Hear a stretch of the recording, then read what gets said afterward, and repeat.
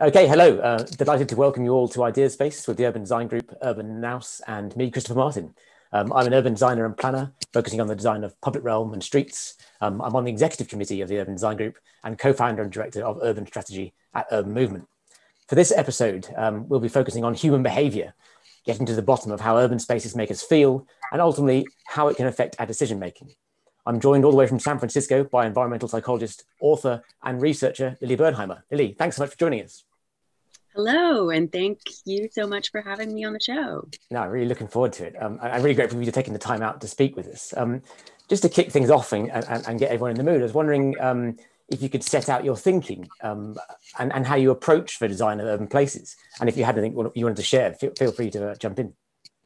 Right. Yes, I will start just by telling you a little bit about my work at Spaceworks Consulting, my book, The Shaping of Us, and really, what this means about why I believe environmental psychology is so important to delivering spaces that are better for human well-being.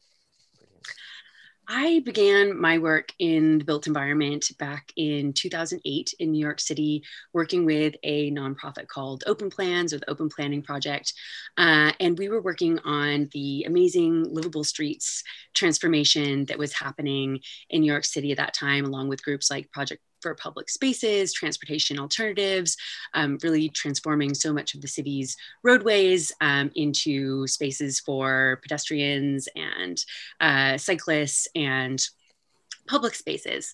We were doing this specifically through more technology-based projects, so things like creating a collaborative website for people to request new bike parking locations from the Department of Transportation.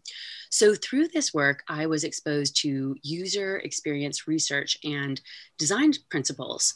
I learned that when we're creating technology like smartphones or the applications we use on them, we typically invest in user experience testing and tweaking to refine these products and try to make sure they work in terms of human psychology and behavior. Now, not saying that that process is perfect, but it really goes a long way towards making sure that technology we use in our everyday lives works better for human needs.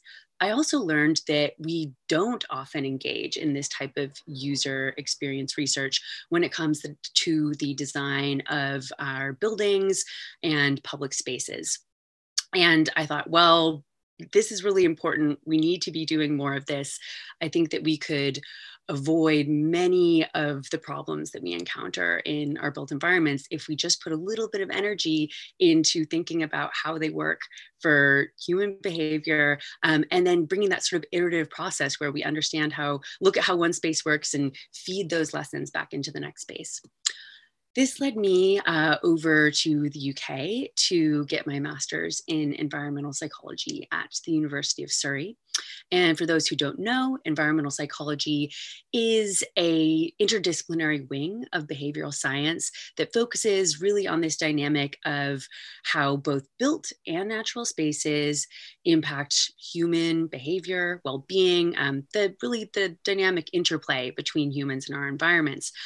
And then we use what we learn from this research to strategize how we can design workspaces, streets, living spaces to be better for collaboration, health, to encourage us to behave more safely or even to recycle more. I co-founded my consultancy, Spaceworks, to bring this research into practical application, working to help design working, living, and urban spaces that truly work for the people and purposes they serve. Looking across a wide range of research and case studies in urban environments, workspaces, living spaces, even hospitals while writing my book, I found there were two qualities that kind of consistently came up that were really core to human well-being across the environments we spend time in, and also to creating spaces that we find aesthetically pleasing to spend time in and look at. So the first is ordered complexity. When we look at beloved streetscapes and architecture, urban environments around the world, we often find this sort of balance of order and complexity. There's a sense of coherence between the different buildings in the street or a city, but they're not all exactly the same. There's order balanced with this sort of organic complexity. Then on the other hand, we have this quality known as collective efficacy, which refers to a common sense of agency, sort of informal social control, and trust in a community. And what we find is these two qualities really kind of go together and support each other in various types of human environments. So I think many of your listeners or watchers are probably familiar with this famous example of a shared space street transformation from the Laveplein roundabout in the Netherlands, where removing stop signs and other directive signage and bringing in, greenery, roundabouts, fountains, other things that created a more beautiful space, was part of a transformation that made this space safer and also made it more effective for cars and pedestrians and cyclists to move through. So I think that this is a really beautiful example of collective efficacy, how removing controlling elements and enabling people to interact with each other, trusting them to follow their instincts, can enable a type of collective efficacy that actually can work better spatially in many ways than trying to control every little bit of people's behavior. I've also had the opportunity to do some work strategizing around Vision Zero and things that we can do with the design of street spaces to help subtly encourage pedestrians to be safer when crossing the street. And one of the interesting, exciting ideas we came up with was to bring some more sort of colorful street paintings into intersections like the one you see here, that do sort of still subtly give a sense of maybe which way cars are coming or where people might walk, but also bring a little bit of that sense of ambiguity and bring a bit more ordered complexity to the aesthetic quality of the environment. And I think this is a great example of how environmental psychology can help us deliver better spaces. So that's sort of a very quick overview of some of the big picture of my work and the research that I've covered in my book. That's brilliant. Thanks so much for that. There's loads to take away in there for urban designers. Thanks for that. I suppose one thing I'd like to explore a bit more and sort of boil down into the challenges we face, and certainly something that I'm sure you are and I'm faced with every day is, in our work is sort of taking people with you on a process of a design process and working with people to deliver change and deliver improvements, especially in our streets and communities. I think often one of the biggest problems or sort of challenges we face is getting people to change. And I was wondering if you could offer some insight as to why, as human beings, we find change so difficult. That's a really great question, and one that environmental psychologists spend a lot of time thinking about, especially why people tend to have such difficulty and negative reactions to anything that has to do with, even very minor changes in our neighborhoods, like, oh, yes, we're going to replace that street light over there, or these kinds of things can stir up really, really negative, very emotional reactions from people. So one reason we believe we may react so strongly to changes to our environments is that we actually sort of use our surroundings to reinforce our own sense of identity. This is an idea that's known as place identity. And it's not just simply, oh, I'm from New York, I identify as a New Yorker. It's more about, more subtle aspects of your own identity that you may sort of link to the place you live. Many of us, we want to believe that effective people, that we're consistent, that we're kind of have a sense of continuity throughout our lives. And so when we see our environments changing, it can feel like a threat to our own identity, and perhaps even remind us of our own mortality in some ways. So, then you have more specific issues that come up if you're a person from one type of community that maybe is now aging out of that place, or there are economic clashes that are being represented by changes to the environment that also clearly can trigger more particular things about identity.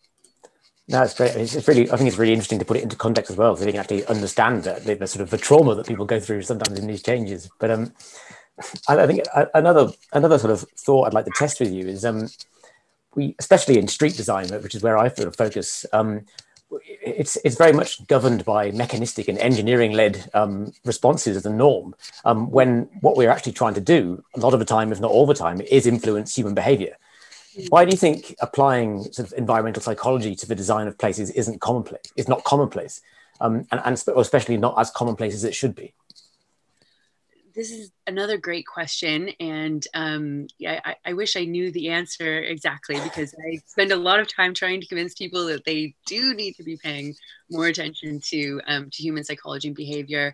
I mean, I think that we, at least in certainly American and British society, we have this really strong identification with the idea that humans are sort of rational and logical creatures. And I think we see that in this mechanistic approach to urban design, transportation strategy, like you're saying, well, okay, if we just lay everything out very logically, that's the way we truly work and think, so that will work for people. And what we find when we look at behavioral science research is that we're really not as rational and logical as we want to think that we are. There's all kinds of ideas about, well, if people only had the appropriate information, if they only knew, how detrimental flying or driving or something was, they wouldn't do that. But we find is information isn't enough to sort of guide or change people's behavior. We really need to tap into more emotionality to be able to do that. So I think, we want to think that we're logical, basically, even when we're shown that we're not. Yeah, it's something I've always reflected on as well, and it's the same reason why I don't think we work with enough artists in the sort of in the public realm, because the idea of testing ideas with people who think differently, I think, is incredibly important, because obviously we can't design a space for the use we want that for any one moment, because what we need from a street or a space changes throughout the day. So the idea of working with different people is really, really important, I think. So and actually using those kind of different perspectives is key as well. Yeah. I think it probably tees into my another question I wanted to explore. But I mean, cities globally are undertaking enormous change at the moment, and in London especially, we've signalled a gear change towards getting more people to walk and cycle, which the central government have just released their new targets and ambitions.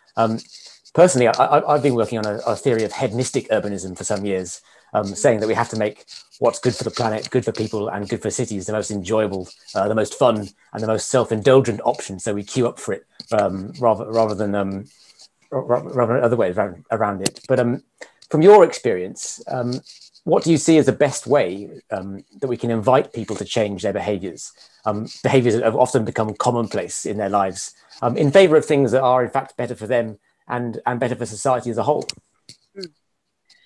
Well, I absolutely agree with what you said, that if we want people to change their behavior, we have to make it easy. We have to make it social. We have to make it fun and engaging. There's certainly a time and a place for being serious, and for sharing some information about how grave the problems we're facing in the world are, and to sort of particularly at the policy level, to get the seriousness of these changes we need to make across. But when it comes to trying to change behavior of everyday people at the everyday level, I think it's really, really important to just try to make it as seamless and enjoyable as possible. The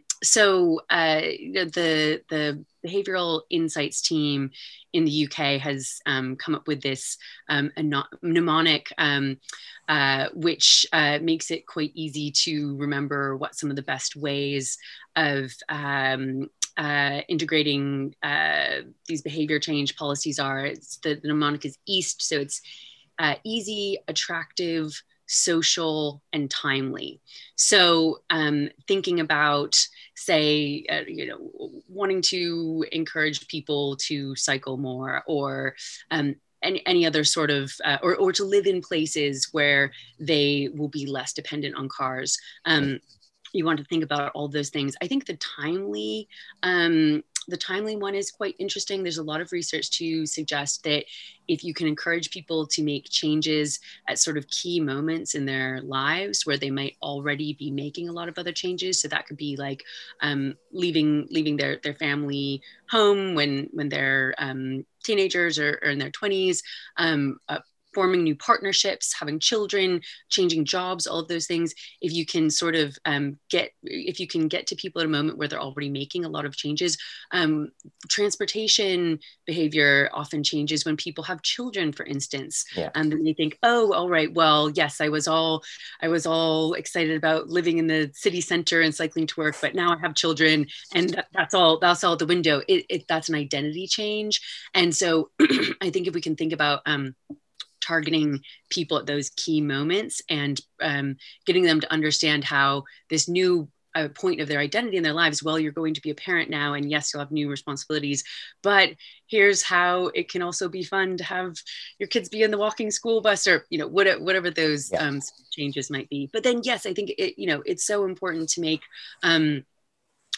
obviously we need to have places for walking and cycling.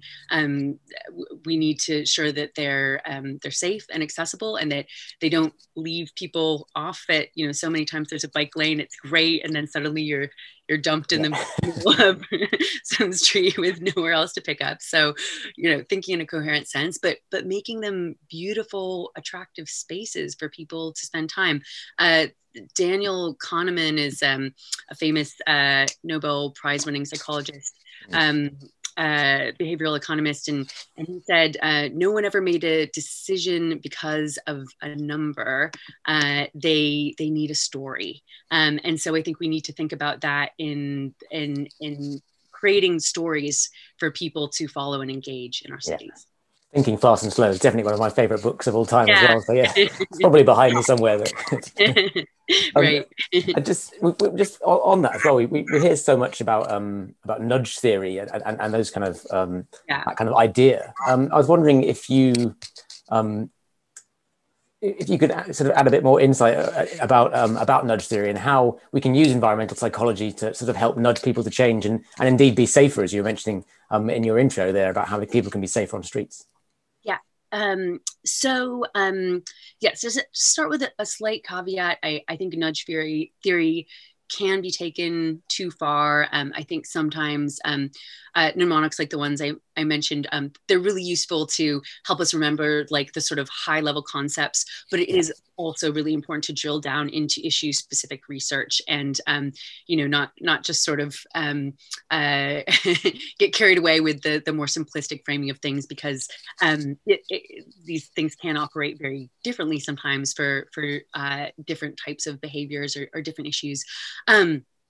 But that said, I had the opportunity, as I mentioned briefly, to kind of try to apply some of these insights to this Vision Zero conundrum, which is, I think a lot of cities, and certainly cities can do much more to try to influence drivers to be safer, and that's the real issue that we're facing with Vision Zero. But at the same time, pedestrians are part of the equation. And so we were looking at, well, can we do kind of traffic calming for pedestrians? Like, what are these subtle things that we can bring in to try to impact pedestrian behavior? So going back to the East mnemonic, making it easy and attractive for pedestrians to cross intersections in the places that are safest for them to do so. Those are really, really important. I mean, what we found overall is that pedestrians really want to take the shortest path across the intersection that they can. And so what that means is that we should be sure that the shortest path is the safest path, or try to, sort of realign or shorten crossing distances at the safest areas, sort of just rearrange things to make sure we're taking advantage of that. And then we also found that where there's a really big problem is if there's sort of a mismatch between the actual danger at an intersection and the perceived danger. So there might be some place where we've shortened a crossing distance because we are trying to signal to drivers that they should slow down, sort of bottlenecking thing. But if it turns out that's still a quite dangerous place, we want to be sure when crossing distances are shorter, that subtly says to pedestrians, oh, this is just a little